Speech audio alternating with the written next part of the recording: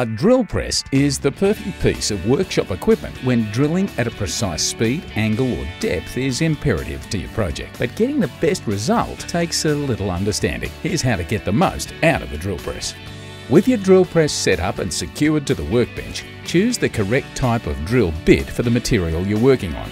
The only material not suitable for use in a drill press is masonry. For everything else, follow a speed guide to determine the correct RPM for your project. On most drill presses, adjusting the drill speed is done by changing the belt position. To change the belt position on this Rockwell drill press, open up the belt cover, loosen the tension adjuster screw on the side of the machine and pull the motor towards the front of the drill press to slacken the belt. The fastest speed has the belt located on the top pulleys, while the slowest speed sees it located at the bottom. Once the belt is in position and tightened up, close the cover firmly and it's time to set the work table. If you want to drill a perfectly straight hole, check the angle of the table using the attached guide. For a straight hole, it must be on 0 degrees. However, it is adjustable 45 degrees either way, allowing you to drill accurate holes on an angle.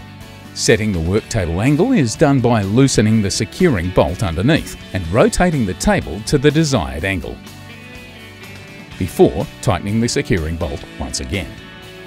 Lock the lever on the rear of the table, raise it until it nearly touches the drill bit and lock the table in place. From here, you can switch on the drill press and pull down on the handle to slowly plunge into the material. If you're working on a rather thick piece, it's a good idea to withdraw the drill a few times to clear swarf from the hole. For hard metals such as steel, stainless steel or iron, using a few drops of cutting fluid on the area will prolong the life of the drill bit and help to keep the area cool. If your project requires one or a number of holes to be drilled to a very specific depth, you'll find the depth gauge on the side of the drill press to be a lifesaver. The drill press can either be operated by eye, stopping when the depth gauge reaches the desired measurement, or the locking nuts can be set to the desired depth, ensuring the drill bit won't go any deeper.